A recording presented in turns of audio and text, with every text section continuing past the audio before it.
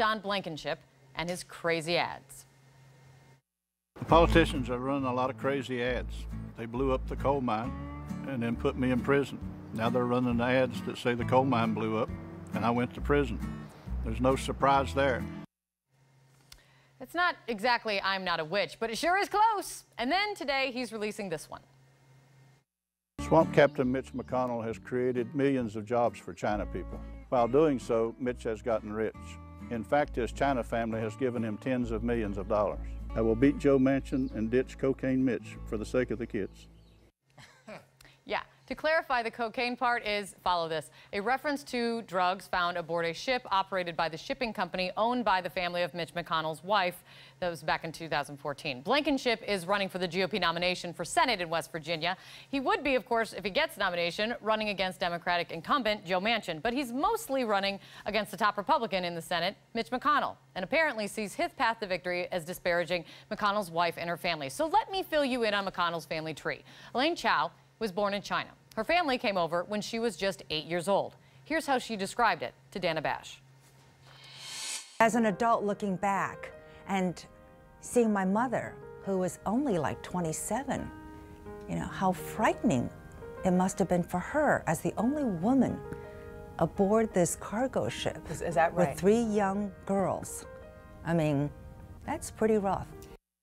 Chao's family started a shipping company. She rose to become the first female Asian American to serve in a presidential cabinet under George W. Bush. She's now Trump's Secretary of Transportation. The same president Blankenship says he's running for the Senate to support. For young people, young women, I want to give them strength and hope and confidence.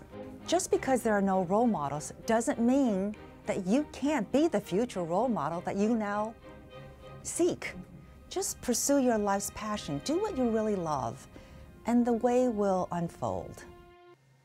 So while she may have been born in China, it sure sounds like she's living the American dream to me, Don. I don't know about you. So you don't have to take my word for it, though, that Blankenship is a slightly fringe candidate. Just ask Donald Trump Jr. He weighed in on Twitter with this: I hate to lose, so I'm going to go out on a limb here and ask the people of West Virginia to make a wise decision and reject Blankenship. No more fumbles like Alabama. We need to win in November. I don't know. I don't know what should be more unsettling right now for Republicans. The fact that the party continues to attract candidates with huge political baggage in their past and like to throw fireballs every time they open their mouths, or that Donald Trump's son is starting to sound more and more like the Republican establishment. Let's discuss.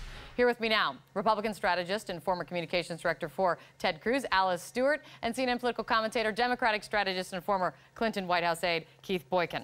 All right, let's get to it. Alice, is Don Blankenship the next Roy Moore, or is he the future of the Republican Party? Well, did you just read a House of Cards script, or is this really happening? No, that was really truth. happening. That was truth and fact. I know it's hard to come by these days, but that I actually did fact check. Look, I think Don Jr. has a point here because Blankenship's just not the right person for this race. Look, this is a key opportunity for the GOP to turn a state from blue to red, and we absolutely must do that. Blankenship got in a little bit too late. He's got a lot of baggage, and right now, Morrissey and Jenkins are the two front runners. They're the ones that have the energy and the momentum. Democrat super PACs are taking out ads against them. It shows they're in a favorable position. And right now, Manchin, the Democrat, his poll numbers or approval ratings are going down. So this is a key opportunity. We can't have Blankenship in there given his history and baggage. And I do say Donald Trump Jr. has a point. But Keith, do you applaud Donald Trump Jr., since I know you applaud him all the time, for weighing in on this and encouraging Republicans to choose a different path? Yes, I do. I think it's a smart move for Donald Trump Jr. The writing's on the wall. I mean, Don Blankenship, not only is he responsible for this coal mining accident where 29 people were killed, he went to prison for it. He doesn't even live in the district. He lives outside of Vegas. He's the worst possible candidate. He's putting out these racist ads against Mitch McConnell and his family. I thought the contrast was interesting between the 2 little white babies he was holding up at the end and the China people who he was talking about in Mitch McConnell's family. I mean, that's blatant racism.